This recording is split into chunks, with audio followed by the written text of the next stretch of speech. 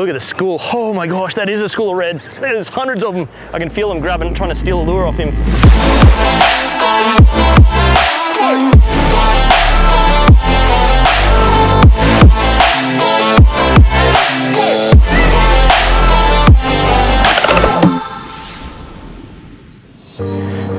Vibes are a style of lure that have really taken off in Australia, barramundi fishing. There's a couple of different techniques, retrieves to work these vibes. I'm going to show you a way that works for my customers, and it's the easiest way to be able to stay in touch with this lure as it sinks to the bottom, feeling the bottom, lifting the lure as it vibes up off the bottom, and then free falls on its own. The bites come on the drop.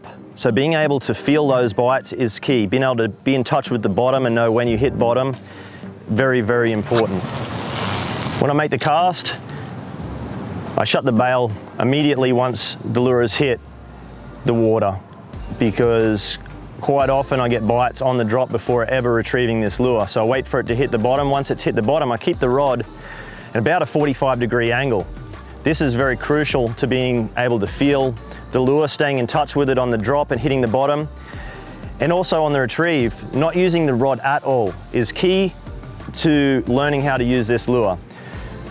On a long cast, you can do either 3 or 2 cranks very fast, vibing the lure up off the bottom, stopping quickly, and letting the lure glide down on its own, not moving the rod. The lure's hit the bottom.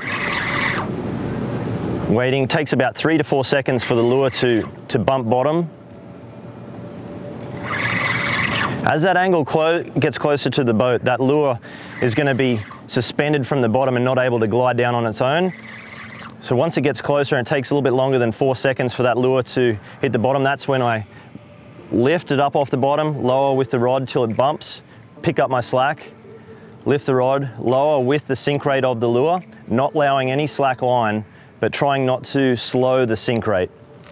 One of the most perfect scenarios for vibing, and there's so many, is bridges. We've got many waterways around Florida, anywhere on the coast of the US, intercoastal waterways, river systems, bridges, structure. We've got water moving through here, bait, predators waiting in ambush. One of the most common ways to fish artificials on a bridge is getting down current, casting up above the fish. They're usually sitting in the current, looking, waiting for food to come, and they come and dart out of the shadows or out of the concrete structure to eat the bait fish or shrimp that are coming through. I make a cast up current, and I close my bail right away. That lure, the current is coming to me, so I might be picking up a little bit of slack if the current's fast, and waiting for my line to stop, like it's hit the bottom or a fish is bit. As soon as it hits the bottom, I'm going to reel 2 or 3 times really quickly and pause. The rod has to be stationary for this to work effectively and pick up a bite. Keeping the rod at a 45-degree angle, keeping that line up off the water, waiting for that lure to hit bottom. It's in a great strike position. So while I'm waiting for that lure to glide down to the bottom and bump or get a bite, that rod is poised, waiting. Don't move it an inch. This is my go-to technique for clients. When you do get a bite, I crank into the bite to come tight to speed up the process, because there can be a belly in the line. So if I feel something, I'm going to reel quickly to pull tight and then get the hooks in. It's a very different technique, and it can take a little bit of getting used to fishing these down the water. But once you get a few results, the confidence, of what you're doing works, and you quickly get dialed in on how to use these baits. I really enjoy fishing them.